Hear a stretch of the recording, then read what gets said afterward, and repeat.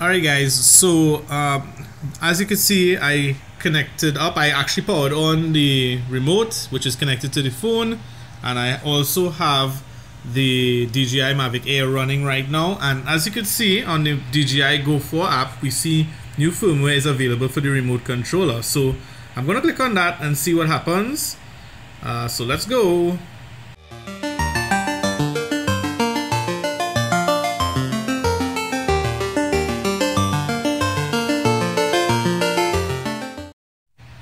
Okay guys, so we see that there's a firmware update. This time it's for the actual controller. So surprisingly, it didn't actually tell me anything about the update to the drone as yet, so I guess we should probably do the controller first. It says, do not disconnect the remote controller and mobile device. Ensure that the controller's battery is charged to at least 30%. We have 47%. This update requires approximately 10 minutes. Do not turn off the controller. It doesn't say what the update really does. Oh yeah, it does. It says what's new. The remote control added the ability to adjust the camera parameters. Press and hold the customizable button and toggle the gimbal to dial to adjust.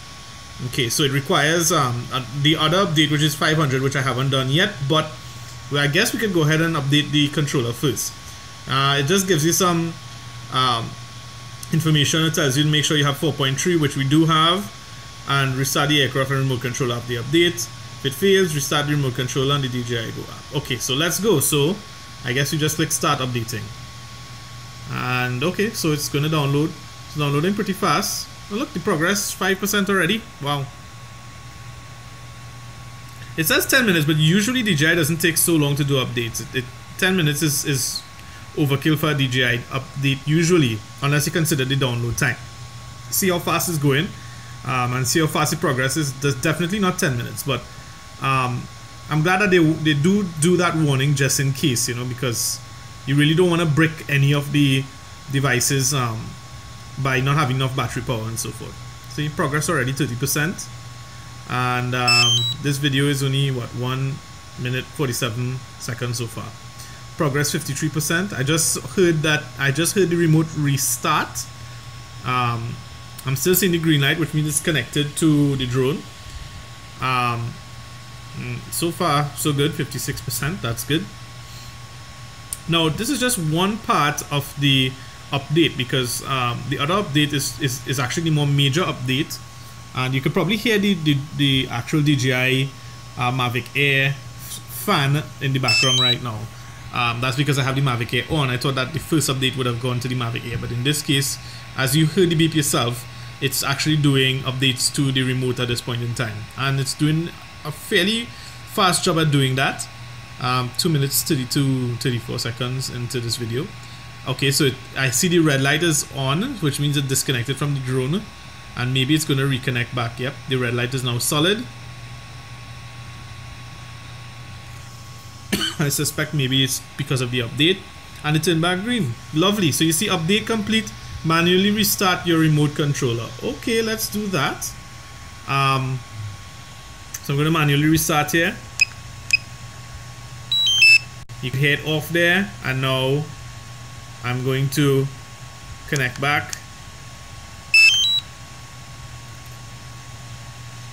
And let's see if it does what it has to do. So it's doing back the version check as usual, to see what's going to happen. I'm assuming that this time it should pick up that the firmware version is correct, and now it should be checking the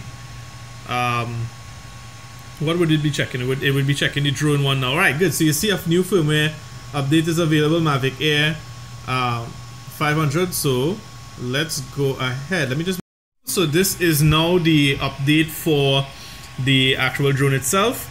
It's a much larger update than the remote. As you can see, it's 122 plus megabytes. It says ensure battery level of all devices is at least 40%. We have 46%. Hopefully that's enough. Do not shut down the aircraft during the update. Reconnect to Wi-Fi if connection is lost. Okay, so we're not connected to Wi-Fi. We're doing it directly from the remote to the drone. So in this update log, we see some information as well too. It says what's new. We see the remote controller is now up to version 200. and what's new with the aircraft. So it fixed the issue where the aircraft behaved abnormally when it misidentified a subject in active track. I haven't tested that. I haven't tested the active track as yet. Didn't have any reason, but that's good to know because I heard that there were crashes and so forth. So that's definitely good for safety reasons. It fixed the issue returning to home where the aircraft continued to fly backward when it sensed obstacles both in front and behind. Now that sounds very, very weird and very, very dangerous. So I'm glad that they actually fixed that as well. It doesn't really make much sense to me, but definitely erratic behavior that we don't want. It fixed the issue where the time was displayed on photos incorrect. Not something I normally use, but that's also good to have the correct time. It fixed the issue where the aircraft flight distance was still restricted despite distance limit being disabled in DJI Go. I had an issue with that on the Phantom 3, so glad that they actually solved this also in the Mavic Air. Fixed the issue where the abnormal current warning appeared too frequently in some situations. I think I'll have to do the battery. I haven't had that issue with the batteries. And fix the issue where the aircraft could not land due to issues with the remote control stick. I think I may be having that issue, so I will have to check on that because sometimes it takes a while to land. I'm not sure if it's because it's actually checking to make sure that there's no obstacles while landing, so only during the test we'll see that. And it fixed the issue where the aircraft could not land due to issues. Okay, right, so that's correct. It just tells you that you need 4.3.0, which we already have. Not wasting too much time because we only have 46% battery even though it's charging. Just go through what to do. I probably should read through that maximum distance. Right, so in this case they're saying that some settings may be reset while doing this, so you may have to go back into the DJI app and actually set back your settings after we do this update. So just remember to do that just in case. Make sure you do that to fly safely, and that's all. So let's go ahead and start. So all we have to do is click on let's scroll back up. We just have to click on start updating and that should be it. So I clicked it and there it goes. Let's see how long it takes. Download is not bad because my internet is fairly fast, so download shouldn't take too long. Again guys, remember to take off your propellers just in case while doing this update. You never know if anything malfunctions or anything like that, and you know your drone, you don't want your drone to just all of a sudden fly out in the air. I haven't seen that very often, only once ever, and that was with the Phantom. But just in case guys, make sure to do that. Take off the props until you finish the update, and you know, all should be well. I'm curious to see how fast this thing will upload. I know it's uploading from the phone. I guess it would go to the controller and then from the controller to the Mavic Air. It seems to be kind of fast. I'm seeing 12-13% already of the firmware, and considering that that's at least 12 megabytes, so that's pretty fast when I think about it. So let's see how it goes. 25% already. Wow. So it does have a pretty fast connection between the remote and the Mavic Air. That's definitely quite a fast transfer. I mean, you would expect that considering you get video from the Mavic Air and you see that on your phone, but you know, the technology seems to be there definitely with DJI. I'm hoping like that, but again, I'll be coming out with another video on how DJI ruined my vacation. So stay tuned, make sure to subscribe, make sure to like, and look out for my rest of videos. Hit that bell icon as well too, right? Because without the bell icon you won't be notified when that video comes out on how DJI ruined my vacation. But we'll get to that at some point in time. Nearly 81%, 82%. Hopefully the audio is not too bad. I know that I have some fans on, so the audio may be a little bit noisy. Ooh, we have gone down to 45% on the phone battery. That's one of the things though. The phone, the remote doesn't really, it barely trickle charges the actual phone. It really does trickle charge. It doesn't really do like a fast charge. Alright, but the progress is pretty fast.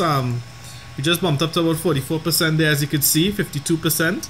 And so I would say that with the drone update may take, the actual direct Mavic Air update to the aircraft itself does take much longer, as you can see, obviously because of the size. And It's well within 10 minutes though. It doesn't usually go over 10 minutes, as I said. Make sure, of course, to have a full battery, at least on the aircraft. Make sure your phone is at least perhaps 50%. They say 40%, but they're just being extra careful. And yeah, it seems like it's going pretty well right now. Pretty well. I'm seeing the lights on the drone. It's blinking red and yellow while this update is taking place. Also, the lights underneath are yellow on the front propellers. And the front arms, actually, not the propellers, the front arms. And now it's red, completely solid red on the arms, which I guess means something else. It would be nice if they actually said that somewhere in here. That would have been nice, but it isn't required. Did they? I wonder. Let's see. Nope, they didn't. They didn't, but that's okay. 92% kind of stuck there for a while. 93%, okay, that's good. Slowly but surely, maybe it's applying something, maybe it's unzipping, who knows what they really do. Definitely the update process is a little bit nicer on this compared to the DJI Go, the previous one that uses the Phantom, that is used to update the Phantom, that is. Like the new style.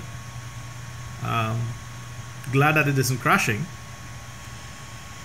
94%. We shall just be waiting. Waiting. So yeah, guys. Okay, so I see that the drone is actually, it seemed to power off itself and it's restarting. You could actually hear it in the background. You won't be able to see that, but you could hear it in the background. Lights have turned green in the front, which is good news. And the back is red. Okay, it says updates complete. Manually restart your aircraft. Okay, well.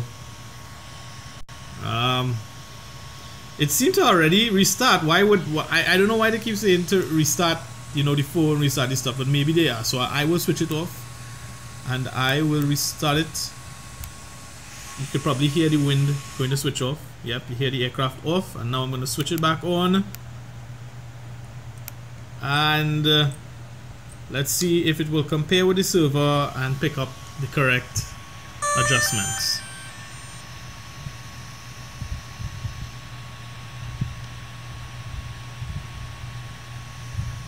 Okay, RC is connected. Let's see if there's anything more. It should be aircraft connected. Nice, lovely. Let's check the version check here very quickly. This may be sideways on your side. This is obviously because I was recording on landscape mode and now it's on portrait mode. And yeah, no more updates. So I'm inside the house, so I'm gonna click go fly just for you to have a look at the camera. And let's see if any settings have changed. We could go through the settings very quickly, I suppose. It says latest firmware. Why? I don't know. Magnetic interference. Okay, yeah. Well, I have this thing inside, so it may have magnetic interference. So, wow, inside I get 10 GPS. Okay. Anyways, so yeah, that's pretty much it. So guys, thanks so much for viewing. I will be testing it out a little bit later to see if it flies. Thanks so much for viewing. Please consider subscribing and liking. Hit that bell icon. And I'll see you guys again soon. Take care. Bye-bye.